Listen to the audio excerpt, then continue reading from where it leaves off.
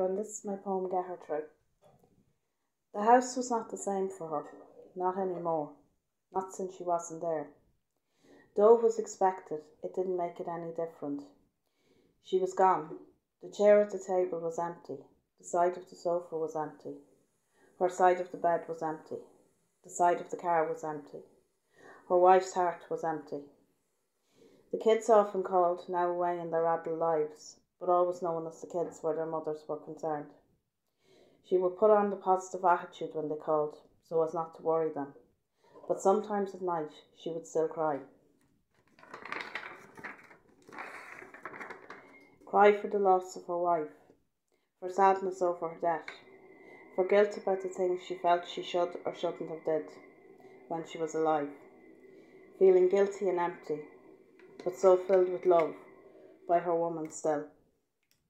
It was confusing, all these grief feelings. She hoped and believed she was looking down on her and would get her through. Thank you.